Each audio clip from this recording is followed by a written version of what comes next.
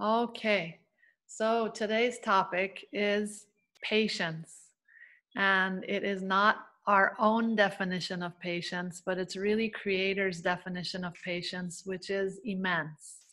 So I want to talk about this a little bit. I want to talk about how our life creates and allows us to have to build patience. And a lot of times when we walk around in life, things come up and we say things like, man, I need to learn patience, or I need patience. I really need to have some patience.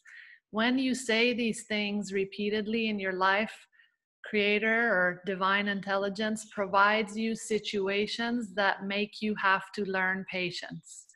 When you download yourself with Creator's definition of patience, it is within you. You no longer need it, you have it.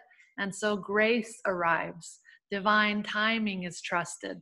The process is trusted more. So, this is why we want to really bring this in, because we're all in this process of transformation right now. We want to hurry up and get there.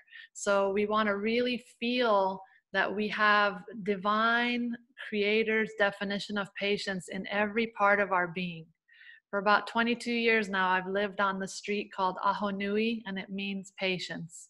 So I'm telling you, in every aspect of the way, I've been learning patience living over here.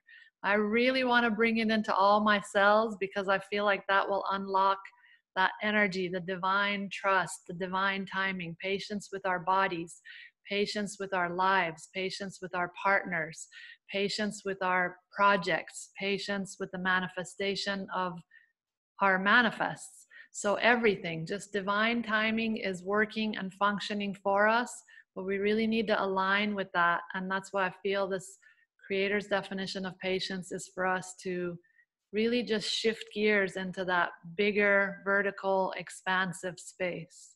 So let's do that.